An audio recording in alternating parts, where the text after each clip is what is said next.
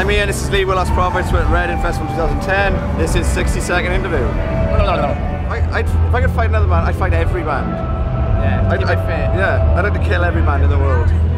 It's not a personal thing, it's just business. Yeah, just for business. Yeah, like assassins. Take care of business. Audio assassins.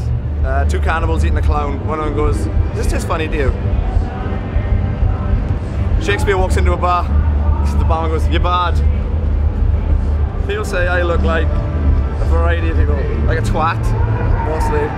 Under any circumstances, I'd kill somebody. Under the most trivial of circumstance, I would gladly take a life. Yesterday, I had a migraine, so I threw up. Actually, I had 2 migraines this week, so I threw up the day before yesterday and yesterday. So I'm on one this week. Most days I go without sleep. 5. I was Jacob's Ladder territory. 2. Horrible. Horribly horrible. I was training for a special ops mission, like sleep deprivation and stuff.